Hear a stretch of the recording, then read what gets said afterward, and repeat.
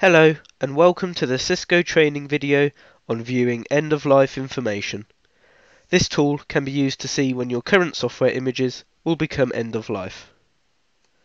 You can reach this tool by logging into cisco.com and clicking support at the top of the page. Then click Browse All Tools to see the whole list. Select Cisco Feature Navigator.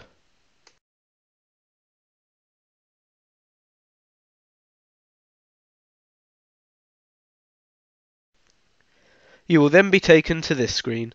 Select the View End of Life button.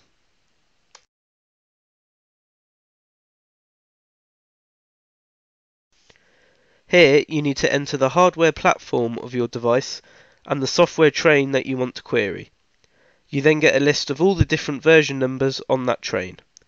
If you do not know your exact image version, you can find out by issuing the Show Version command on your Cisco device. Select the appropriate version and click the Show Details button.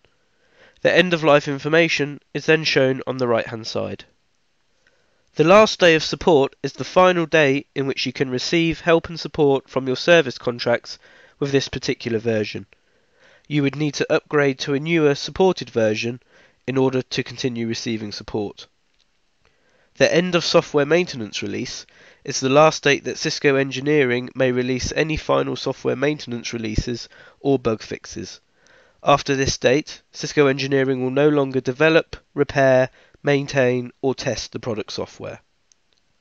The end of security support is the last date that Cisco Engineering may release a software remedy for a security issue.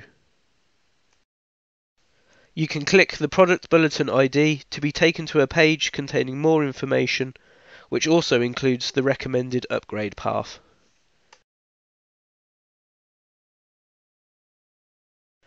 For newer software versions, Cisco may not have decided on the end-of-life dates yet.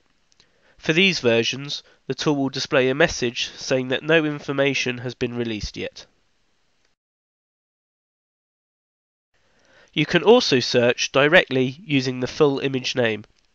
Again, if you do not know this, you can find out by issuing the Show Version command on your Cisco device.